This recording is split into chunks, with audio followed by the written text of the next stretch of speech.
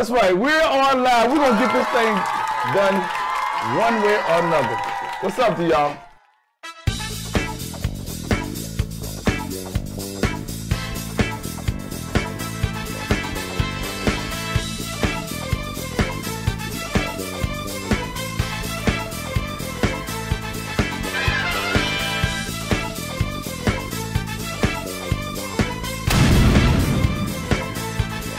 Someone had told me that you speak very well. They wanted to give you that compliment. Oh, thank you so much. I mean, my parents, I'm first generation. My parents had me right after they got here. So I think growing up, I really had to kind of make myself as whitewashed as possible. Make myself as whitewashed as possible. Make myself as whitewashed as possible. Speak as well as I could. Articulate and enunciate, because they couldn't do it. And I think I've done that too much, honestly, because I definitely don't sound like I'm brown. I definitely don't sound like I'm not white. And that's something I really noticed as I got older. And, you know, I live on campus, but I will live on campus and be around a lot of white people and come home and realize, wow, they differently. And that's something I never really thought about until I was in that situation. Let me touch on what you stated, and I'm gonna play the devil's advocate. Yep. You said you tried to make yourself sound as whitewashed as possible. Can I ask why? I don't know. I don't think I did it purposefully. I just think that I recognized that they weren't able to, and I recognized how hard. I think I always knew that I would have to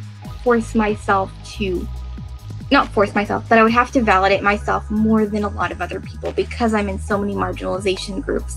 So I think inherently I knew that in order to do that, and in order to make myself as reputable as possible, I had to speak well. I had to not use slang. I had to not sound ghetto, because if I did, then more stigma and more stereotypes would be placed on me than they already are as someone who is a disabled woman of color. Okay, that's a good point. So what would you say? And I'm just, and it's not me speaking personally. I'm just giving you, and I know you're able to handle it. What would you say to people who say that? And people do say this. Oh, she's trying to, and I hate when people say this, but it's true. This is the world. Oh, she's trying to sound like she's white. What do you say? I mean, honestly, maybe it's a good thing. You know, if I spoke slang and if I sounded quote unquote black, would I be as recognized? Would I be as well received? The answer is probably not. No, the answer is definitely not. Because the way you speak and the way you carry yourself has a huge impact. And I've had to recognize that as a black, totally blind person who is of color and who doesn't sound like she's of color, where, you know what? I mean, honestly, if you think I sound too white, fine. But reality is, it's definitely gotten me a lot of places. It's gotten me a lot of public speaking gigs. It's gotten me to be treated with more respect than I would have if I came in here and started speaking slang. Okay, so I don't want to. Okay, I understand where you're coming from in most cases, but like that people can also look at the fact that, because like we're dealing with intersectionality, it's overlapping of overlapping races, gender, things of that nature. But I'm glad that you cleared it up in terms of explaining to people in terms of how you feel about that situation. Has there ever been a situation where people have gotten you confused? I know blind people do. Blind people definitely. Tell us about that. Tell me about that. I was on a phone call with this writing group, and it was a big group of blind people, most of whom I'd never really met or spoken to. And the friend of mine that was running the group was like, yeah, Jessica's POC. And they're like, you are? And then I'm like, I know. I sound like that obnoxious girl that orders the really complicated Starbucks drink. But I am. I really am. I am. So things like that happen. I always wonder, like, when I talk to someone on the phone, if they just think, like, I'm white. The name Jessica doesn't help with that for me. Definitely. Okay. So, I before we conclude, because you just got another comment from Jenny. How you doing, Cindy? You're brilliant. You speak very brilliantly. Now, as opposed to, and I'm not the most.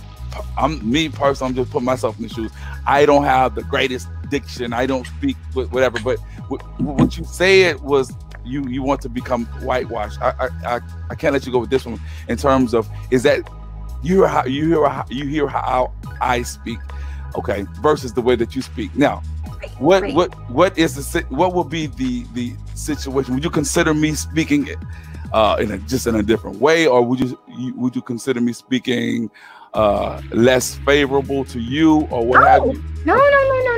Oh God, no. I want to clear that up because of my audience. Yeah, go ahead. No, go ahead. I never, ever want people to think that I think less of them. My parents have accents, really thick accents.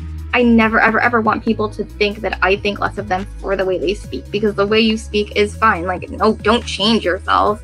I didn't practice speaking like this. I don't even know how it happened. I think I just kind of, I don't know, fell into it. And I think that, no, speak however you. Okay, that's a good point, Jess. Because just look, as much respect. Look, I want to ask you. Go ahead. Okay, you were through. You finished with yeah, I'm all. Okay, I want to because I was teased when I went to Louisiana State University, and I hung around with a lot of people who were Caucasians, a lot of people from other parts of the country as well as other parts of the world. Came back home, and I was ridiculed for the way that I spoke.